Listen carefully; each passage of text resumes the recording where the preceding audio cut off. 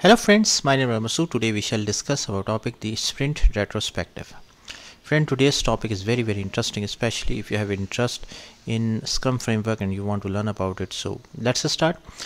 Sprint Retrospective is basically an event in the Scrum framework which is based on the concept of Agile project management approach. Friend, Sprint Retrospective, it takes place at the end of every sprint and provides the Scrum team with an opportunity to reflect on the just concluded sprint.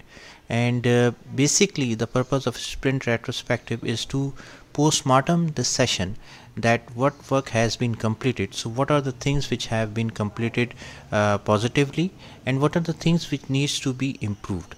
Here the positive things should be continued and the negative things should not be continued. Friend, remember that a sprint retrospective is not any blame game session in which we have to blame someone. Basically it's a continuous improvement session in which once the sprint completed and the review, the demonstration of the work of the sprint has been provided to the stakeholders, especially customer and product owner. So after the sprint review meeting, the sprint retrospective session held, in which the main stakeholder discussed that what are the things which needs to be improved and what are the things which went well as well. So basically the sprint retrospective follows the sprint review and precedes the next sprint planning. So first thing is the timing and frequency. And sprint retrospective is held at the end of each sprint, and generally it is of 3 hours for a 1 month sprint, in which basically we discuss the things which should have to be improved. Participants for this sprint retrospective meetings are Scrum development team like software developers, engineers, designers, the product owner who is basically the custodian of the requirements of feature sets, Scrum master who is basically the custodian or who is basically the facilitator for the Scrum, and the development team members. So basically the core team, product owner, Scrum development team, and the Scrum master basically participated in this sprint retrospective session. Friend, objective. The primary goal of the sprint retrospective is to inspect that how the sprint well. Like for example, you have completed a module, ABC module for a software.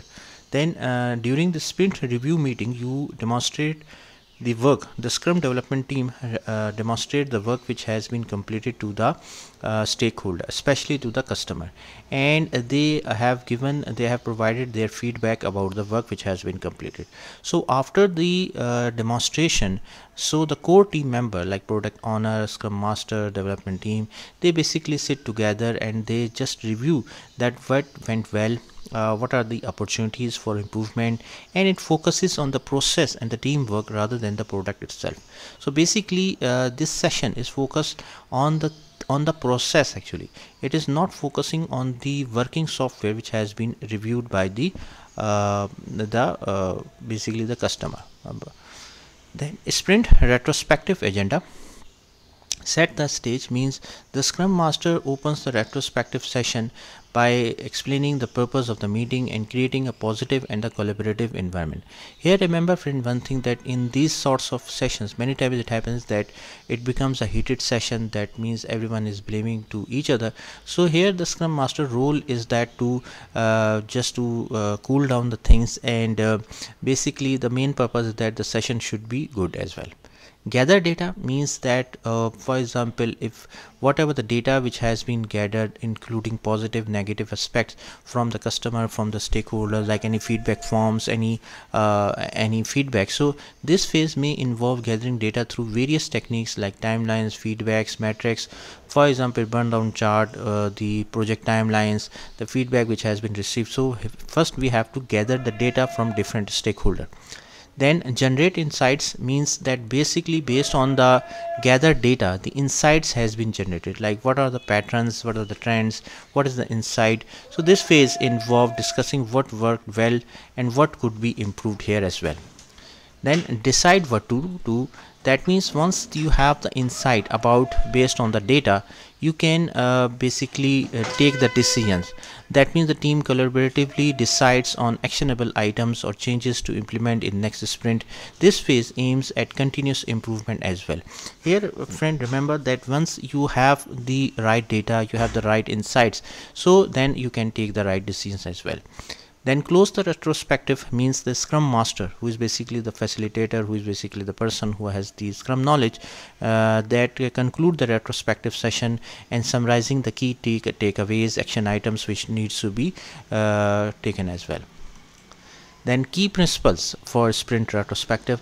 First one is the open communication, means that the retrospective session should be open communication, means that the Scrum team, all the team members should be upfrontly can describe their thoughts, their feelings and their opinion as well. There should not be any pressure, there should not be any problem in discussing the thoughts.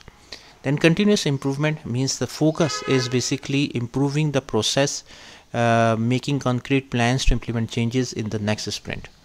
Then positive reinforcement mean that there should be a positive energy among the team members. It's important to acknowledge and celebrate the success and positive aspects of the sprint. Here obviously it is not necessary that the things should definitely always be a negative. If there are positive things, it should be continued, it should be celebrated as well. Output. The main output of this sprint retrospective is the action items or improvement strategies which should be followed in the next sprint. Okay, like we know that sprint is a 3 to 4 week time period in which we have to plan, develop, deploy the things.